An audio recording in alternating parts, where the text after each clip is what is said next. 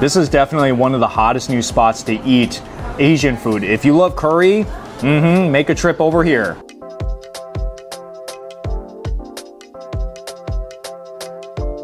Hey guys, welcome back to my channel. This is Steve from Rockstar Eater coming to you with another rockin' episode. And today I am out here in Beverly Hills, which is always a nice place to be at because I'm gonna be checking out one of the hottest new restaurants in town. Behind me is Chubby Curry. Now here's something you don't see very often, a curry house in Beverly Hills. How unique. And I heard that the curry is whipped up by a Michelin star chef, so this is going to be pretty awesome. So I encourage you, stick all the way to the end of this video, especially if you're looking for a very good curry house in LA County, because I'm going to show you one of the top spots here at Chubby Curry in Beverly Hills.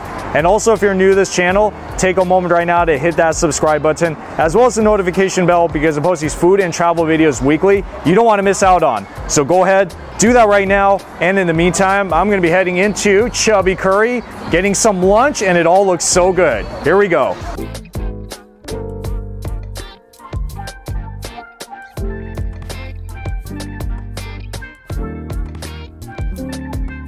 Chubby Curry is part of Chubby Group, which owns restaurants like Chubby Cattle, Makia, Niku X, Wagyu House, all really fantastic restaurants and pretty high class as well. But if you want to try something a little bit more casual and you love curry, then you got to make the trip out here to Beverly Hills to check this spot out.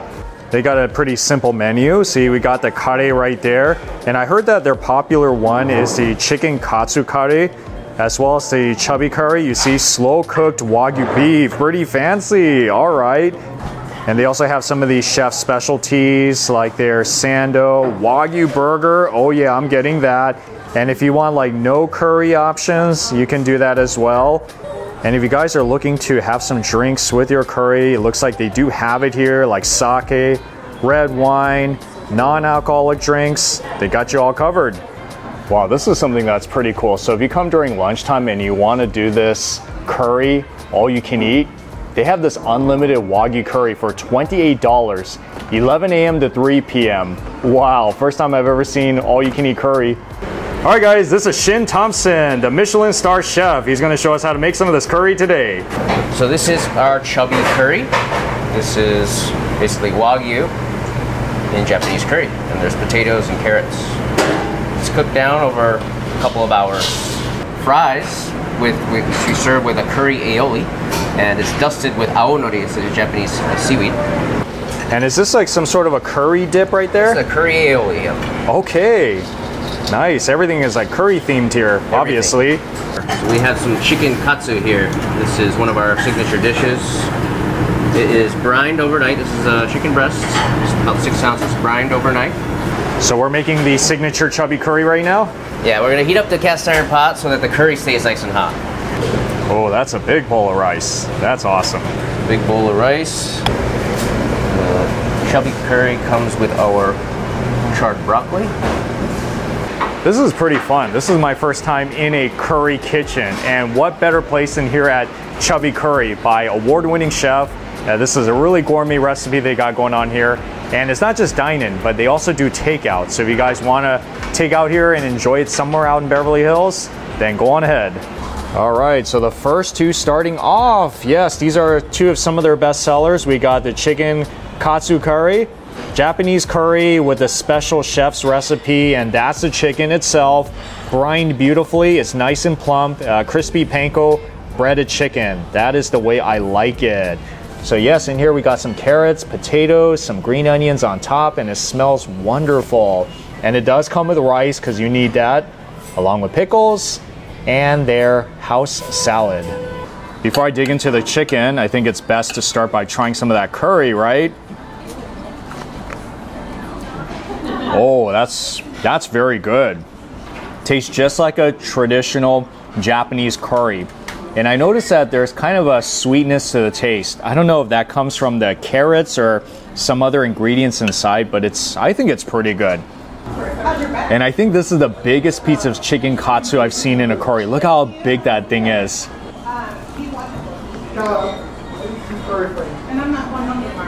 Very thick chicken, and it's very tender too.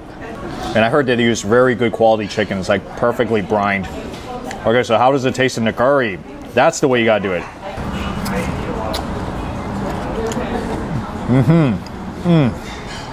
So of course with the curry, you're gonna dip the chicken inside, but then you're also supposed to really enjoy it with this rice.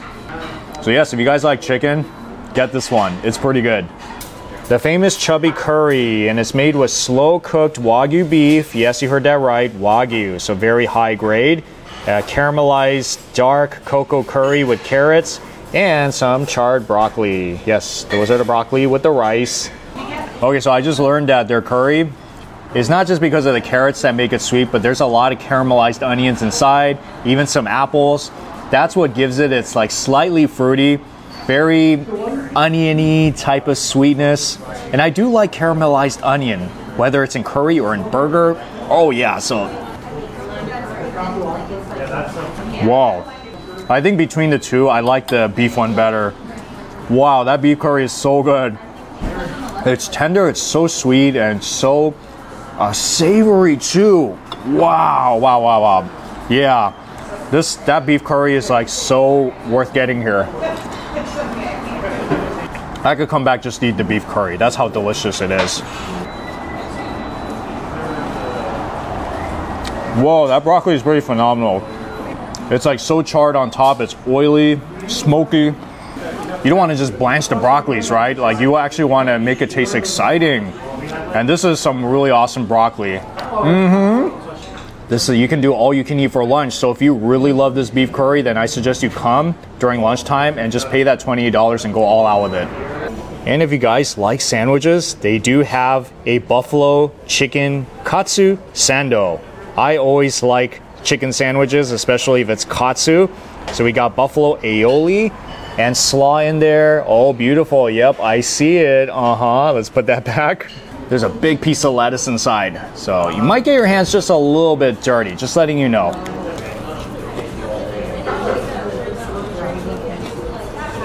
That is like eating a chicken burger.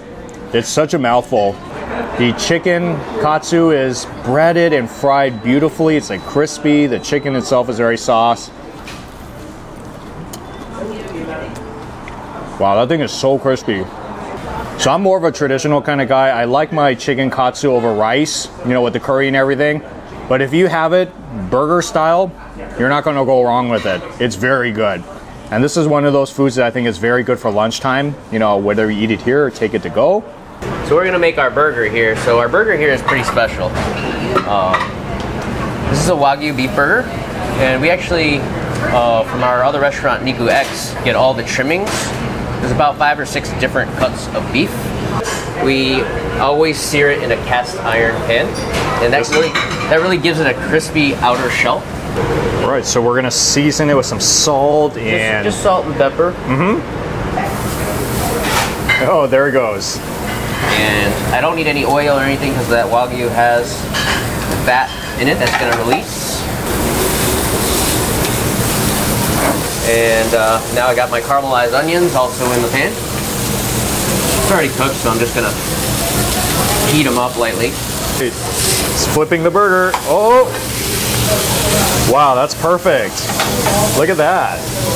So you want kind of like a crispy crust on there. And we'll do the same to the other side. Up in the salamander.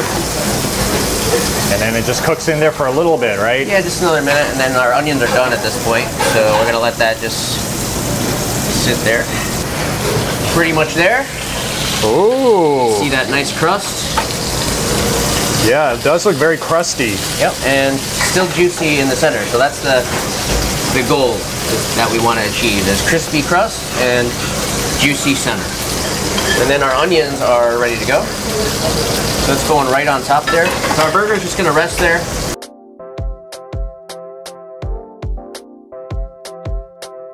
Got their famous burger and we got their famous fries. So this one is their wagyu burger. So this burger has curry aioli on the buns, caramelized onions, 8 ounces of pure beef deliciousness. And this is their famous curry fries. So they're waffle fries, kind of like the ones you'll find at Chick-fil-A, but more elevated. Comes with some, let's see, aioli seasoning and the curry aioli itself. Burgers and fries. See, they got it here at this curry house as well.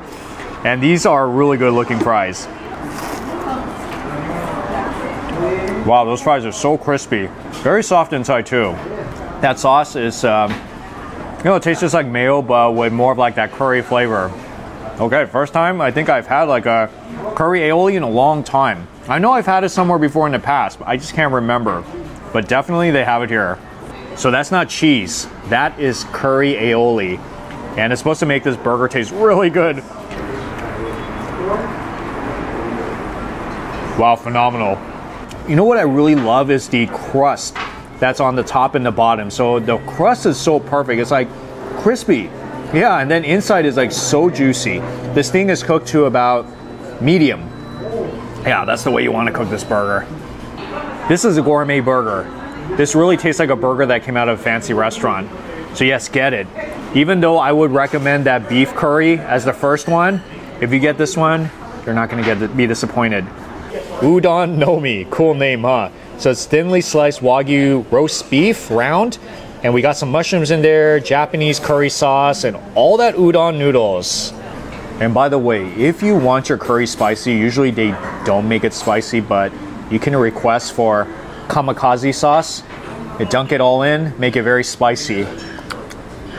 Oh, that's very spicy. Okay, you gotta be careful about that. Whoa, whoa, I feel it creeping up on me. Okay.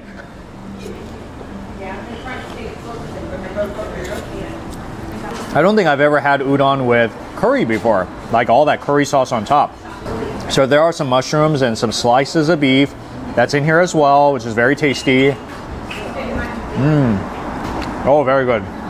I wouldn't say it's the first thing I would order when I come to Chubby Curry, but if you do want to try a noodle dish, it is pretty good. So just letting you know. So yes, come on by here to Beverly Hills and try something different here at Chubby Curry. Get some awesome curry. That's really the real deal. You really can't miss it. All right, guys, so before I close out this episode, I want to give a shout out once again to Chef Thompson right here. Really awesome guy. So when you come to Chubby Curry, look out for him. Tell him you saw this video. He's going to take really good care of you, right, Chef? Absolutely. Come on in, guys. All right. Anyways, thank you so much for watching. You know what to do. Give me a like, give me a subscribe, and I'll see you all in the next food adventure.